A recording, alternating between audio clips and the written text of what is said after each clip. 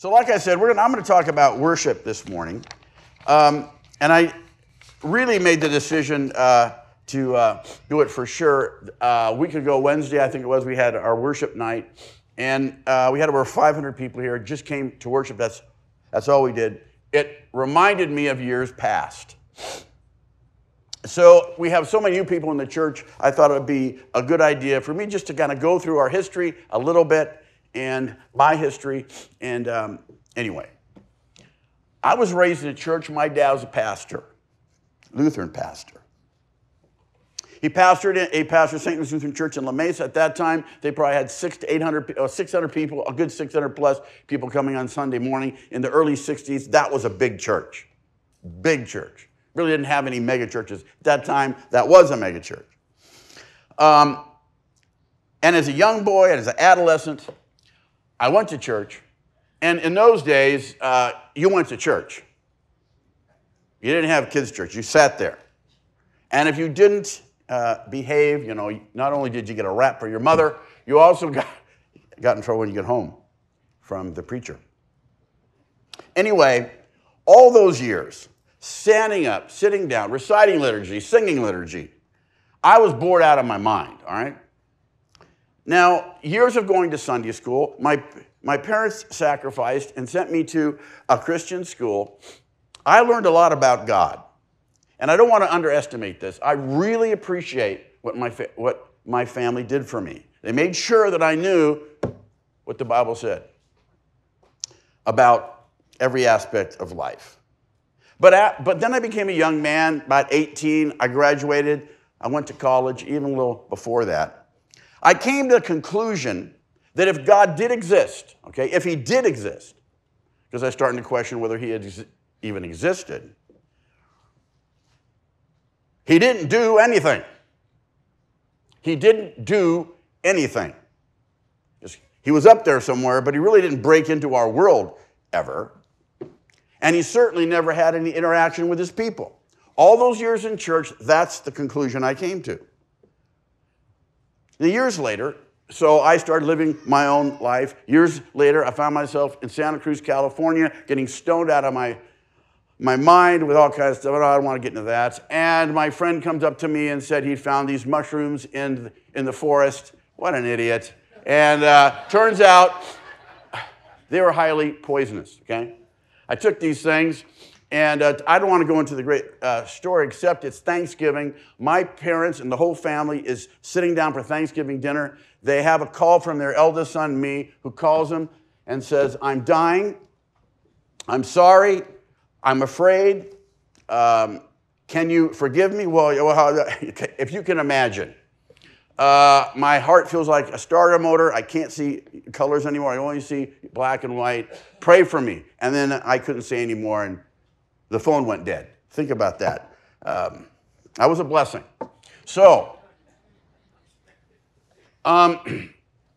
obviously, they got on the phone. My aunt lived across the street. They got on 2 phones. They called as many people as possible. In just enough short time, hundreds of people were praying for me. My good friend, I don't know how good a friend he was, who had went and he showed me pictures. And when you're stoned, how many of you know you're not making good decisions? Anyway,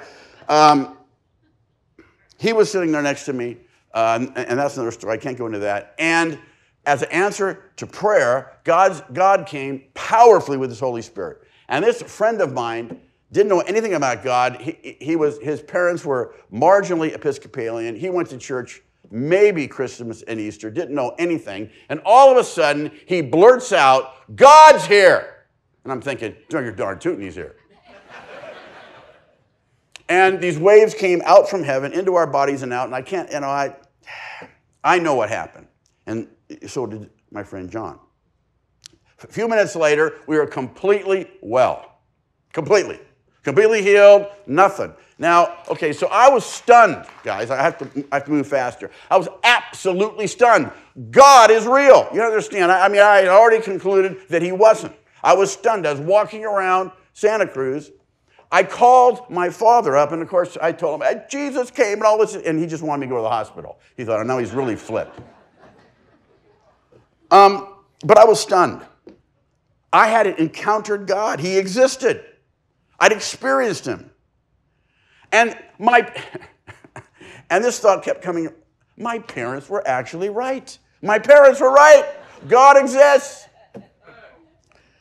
So I went, I started going to church. I got very involved in church. And a while, I don't know how long, 6 months to a year, got very involved in youth ministry there at my father's church. And somebody invited me to go to a church they went to. And I walked in, and first of all, the people were too friendly. I thought, there's something wrong here. They're just way too friendly. And worship, the service started, worship started, and people all stood. Okay, well, I've seen this before. But then they all raised their hand and they started singing. And when halfway through that song, I felt the same presence of God that I felt and said, why am I crying? Oh, good gracious. Anyway, I felt the same presence of God that I had felt in Santa Cruz years earlier. Of course, I started weeping. And anyway, when the service was over, how many of you know I was there the following week? I was there on Wednesday. I was there to that church every time the doors were open. And my dad just couldn't understand. Why are you going there all the time? You should go. I tried to explain, Dad, I don't know how to tell you this, but the Spirit of God's there. The Spirit of God's there. Well, the Spirit of God's with us. But Dad, I couldn't explain it to him.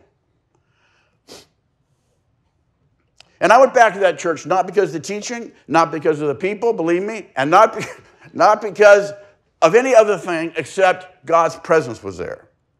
I can't emphasize to you enough how important this was to my brother Mark and I when we started our two churches. We both had small groups of people, maybe about a dozen, and the main reason why we were getting together was to worship God.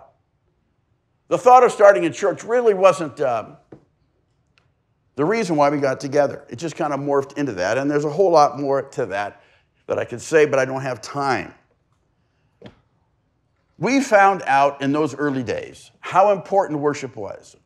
I started a church, Mark started a church, and then we brought the two churches together. But even in those early years, we understood that worship anoints everything. If you worship before you preach a message, if you worship before you speak to kids, if you worship before you do anything, it's different. God's anointing comes. We learned from John chapter 4, I'm sure if you've been a Christian for any length of time, Jesus said if you're going to worship God, you have to worship him in spirit and in truth. The word worship there is proskuneo in the Greek, and it means to fall down, prostrate yourself, completely submit yourself to someone or something. So Jesus is saying, if you're going to worship God, if you're going to prostrate yourself down, you're going to give him everything, you can do that, but you have to worship him in spirit and in truth. We learned that worship is an action. It's a verb. We learned that, as Jesus said, worship has to be done with a foundational truth, grounded in God's truth, grounded in the truth of God. In other words, a commitment to this word. If you want to worship God, you first and foremost, as you worship, you are submitted to his word. Secondly, he said it's done in the spirit. Now, this is interesting.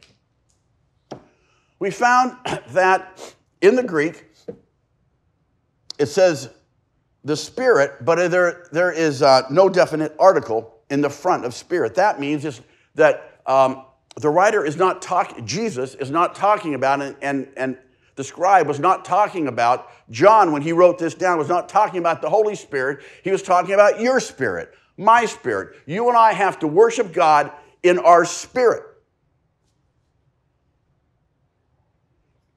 What is that?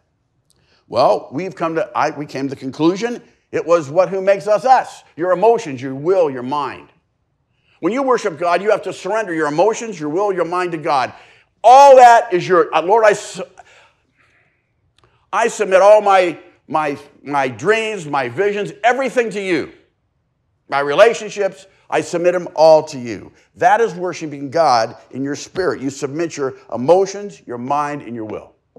That means when we come to church, if you want to worship God, you set aside the problems and the things in your life, and you just give yourself a vacation for a few minutes and just worship Jesus, knowing that Jesus is going to take care of him.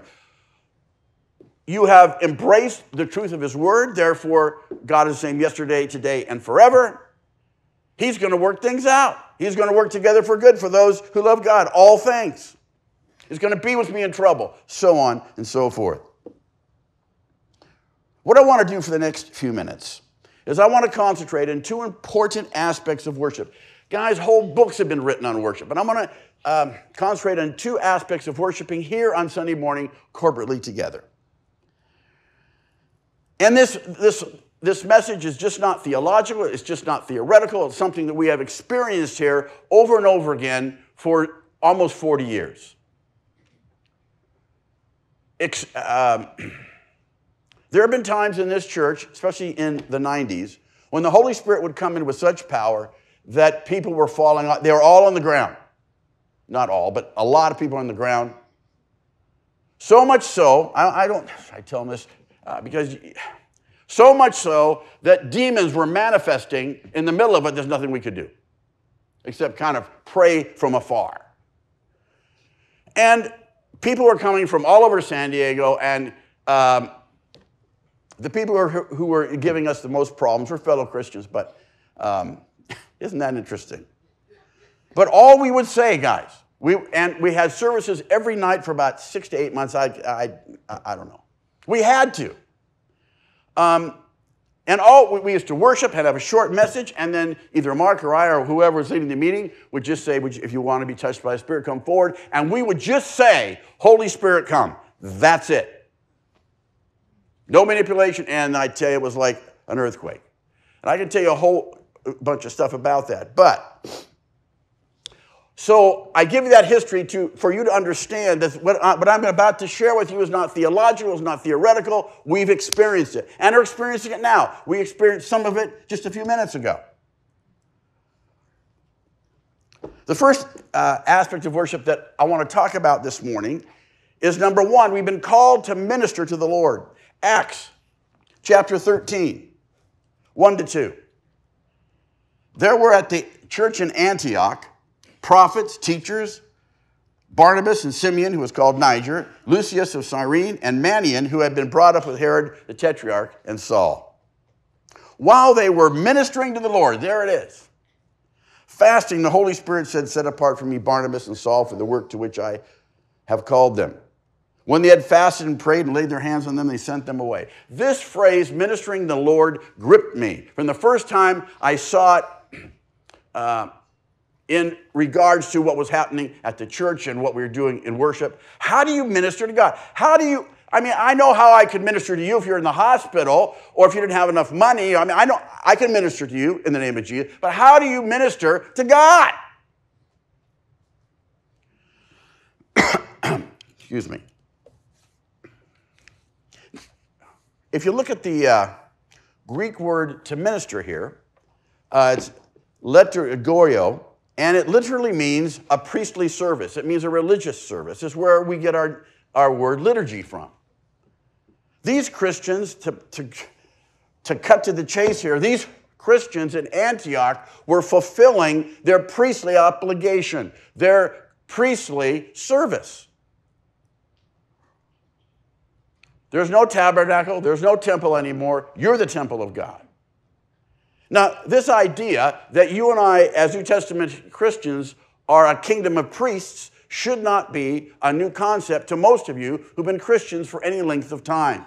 You know the Bible says you're priests. We're priests in the kingdom of God. 1 Peter 2:9. You are a chosen race, a royal priesthood, a holy nation, a people of God's own possession, so that you may proclaim the excellencies of Him who has called you out of darkness into His marvelous light. Revelation chapter 1, verses 4 and 6. The Apostle John to the 7 churches that are in Asia. Grace to you and peace from Him who is, who was, and who is to come. And from the 7 spirits who are before the throne of God. Now, I'm not going to talk about that. If that interests you, look at Isaiah chapter 11. Write it down. Isaiah chapter 11, verse 2. They'll tell you what the prophet Isaiah will tell you what the 7 spirits of God are. And from Jesus Christ, I am going quick, aren't I? And from Jesus Christ, the faithful witness, the firstborn of the dead, and the ruler of the kings of the earth, to Him who loves us, release us from our sins by His blood. Here it is.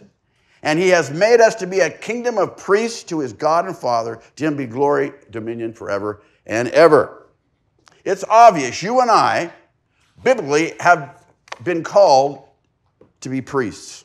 So what does that mean?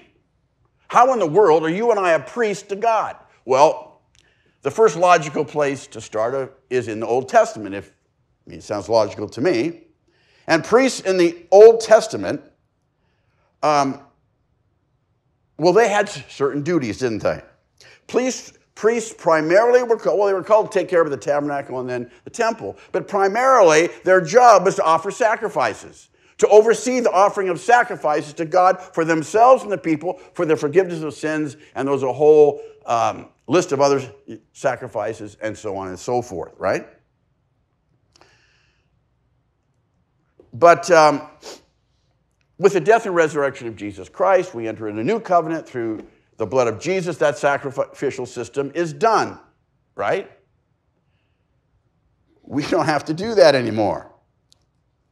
We New Testament priests, from what I can gather from the Bible, so I know this to be true, you and I only offer one sacrifice. We don't have to offer one sacrifice. Do you know what that is? Yourself. Romans chapter 12. The holy sacrifice you give to God now is simply giving God yourself. That's it. So, as New Testament priests, we have the Holy Spirit living inside of us.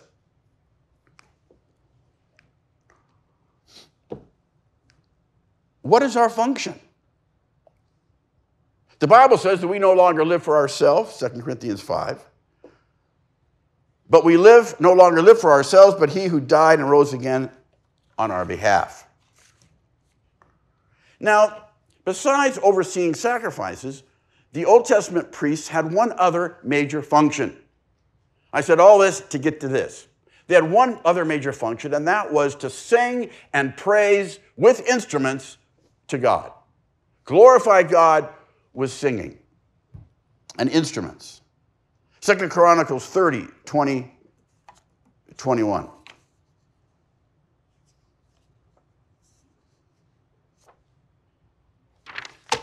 Who knows? It's in there somewhere. The sons of Israel, present in Jerusalem, celebrated the feast of unleavened bread. That's the 7 days before Passover, for 7 days with great joy. And the Levites and the priests praised the Lord day after day with loud instruments to the Lord.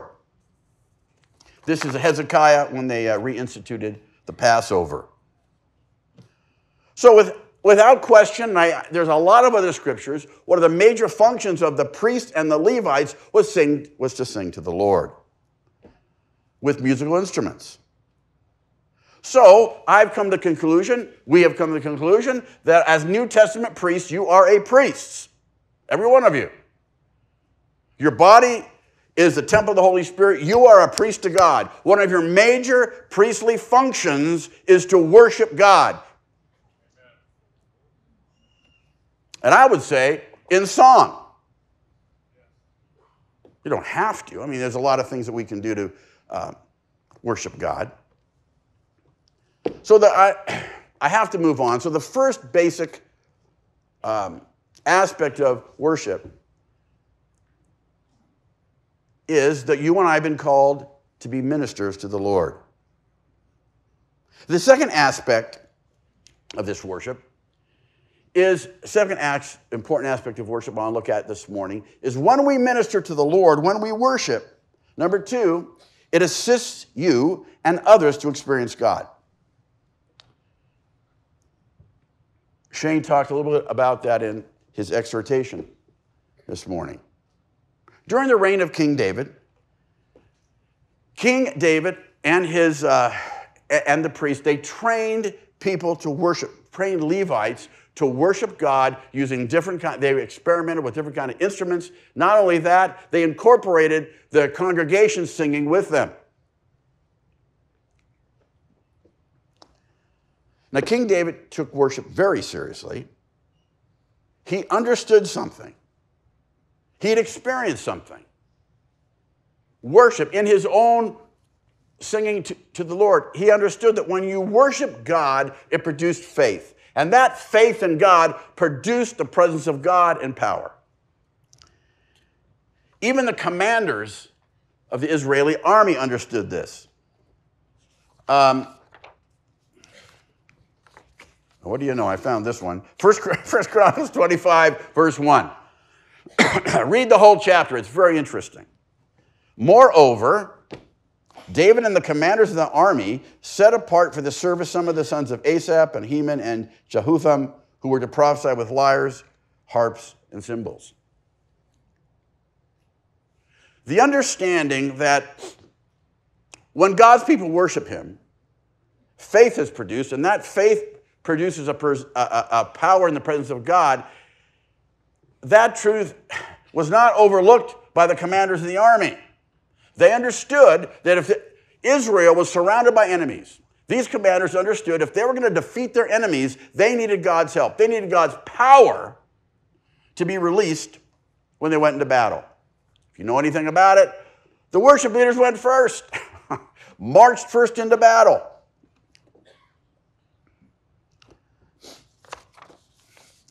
First Chronicles 23, verse 15 tells us there were 4,000 of these trained Levites, and their function was to worship God with instruments and to encourage, and when they're in the temple, encourage other people to worship with them. Again, I believe David, the commanders of Israel, the priests, they learned an important truth. And this was it. This is it. Put this on the screen. Worship releases faith. Faith releases God's presence and power. Whenever I teach, I always want you to remember one thing. This is the one thing I want you to remember. If you leave here, I want you to remember this. Worship releases faith. Faith releases God's presence and power. Next time you need some faith, next time you need God's, interjection into your life, spend some time worshiping him. Doesn't matter if you sound like a frog.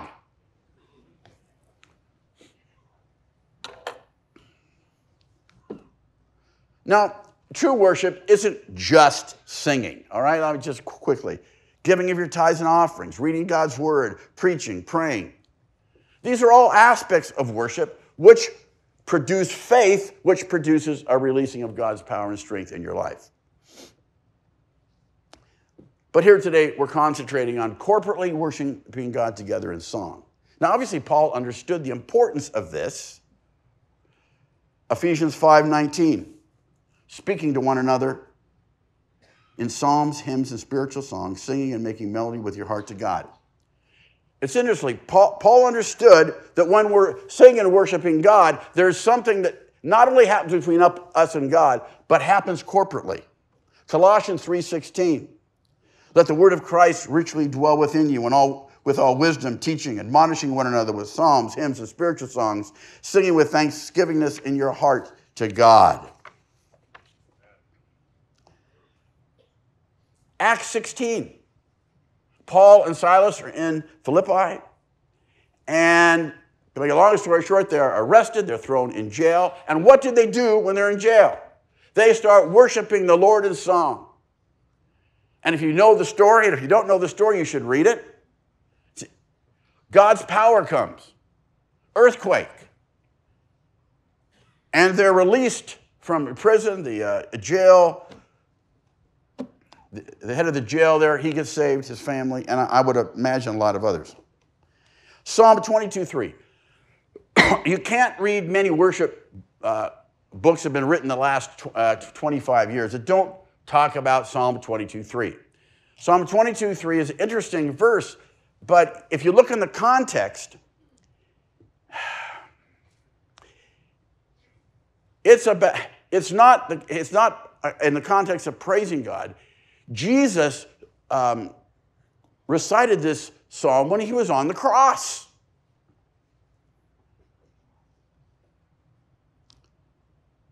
In other words, in the midst of some horrible thing in your life,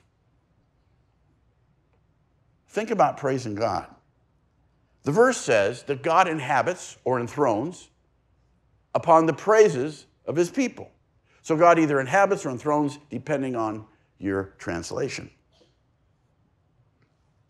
Now, some people say, well, isn't God already here? Yes. Doesn't God say that where two or three are gathered together, I'm in your midst? Yes. Doesn't Jesus and the Apostle Paul tell us explicitly that when you accept Jesus Christ, Lord and Savior, he makes his abode with you? You are his temple? Yes. While all this is true, I also know from experience that when we worship God, we come together corporately, we worship God in spirit and in truth, a sense of God's presence will increase. Well, what is that? Spent a lot of time thinking, is it the wells of water, living water, that break forth from our innermost being? Or is it just simply that God supernaturally visits us? Guys, I have the faintest idea. It's a complete mystery to me. And so I don't spend a whole lot of time trying to figure it out. If God would have wanted us to know, he would have told us explicitly. You can get a lot of books that try to explain it, but no one can. It's a mystery. All I know is that true worship in spirit and in truth will release faith. And that faith releases God's power and presence. Power to push back darkness, confusion, anxiety, depression, defeat, heal all sorts of maladies, bring conviction of sin. A hope that doesn't disappoint. Guys, what a miraculous thing. Shane was talking a little bit about it earlier. Your faith in worshiping God releases God's power to other people in this room. It's your priestly function. When we come together, your priestly function is to worship God, and that releases God's power and influence in this room to people who come in here. There's two things that's on my heart every weekend. Number one, Lord Jesus, if it would be said about this church that people who visit here or come, God is in that place. And secondly, that not one person would be able to resist your power and strength, and the front would be filled with people doing business with you.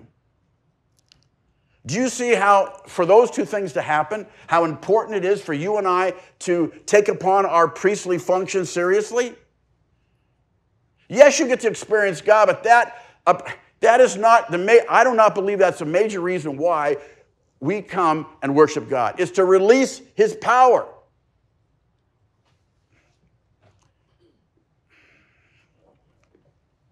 It's interesting to me that people, when you're in trouble, people want to isolate, especially Christians. And this is the one place they need to be.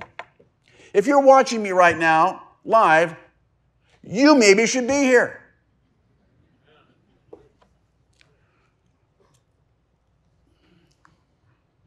What a miraculous thing.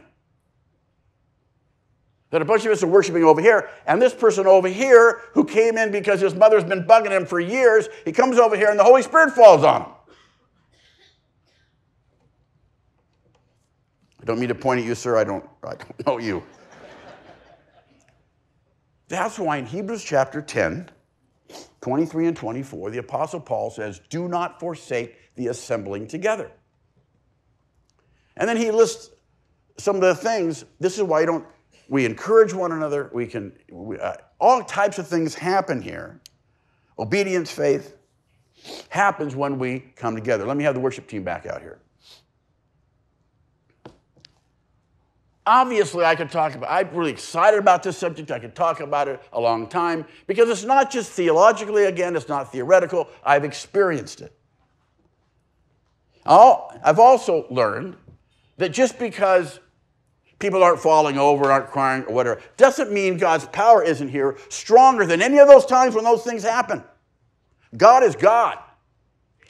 God moves in seasons. I used to be disappointed if people weren't, after this thing happened in the 90s, if people weren't falling over, whatever, crying, or, I used to be disappointed, but then I can't go into some amazing things happened in people's life. They said, wait a minute. God is God. That was a season. All I know, let's all stand. When we worship God in spirit and truth, when we take on our priestly function, it releases faith in our life, and that faith releases his presence and power. So we're going to spend a few minutes more this morning engaging in our priestly function. So I'd ask you not to leave yet. I mean, I'll get you out on time. I mean, this service is 15 minutes shorter than the other one anyway. And I know some of you have already figured that out. Yeah. Nothing gets by me. No, I'm just kidding. So let's close out this time, and then when it gets close to time then that we have to stop, I will have an altar call. So let's go ahead and let's sing for a few minutes, guys.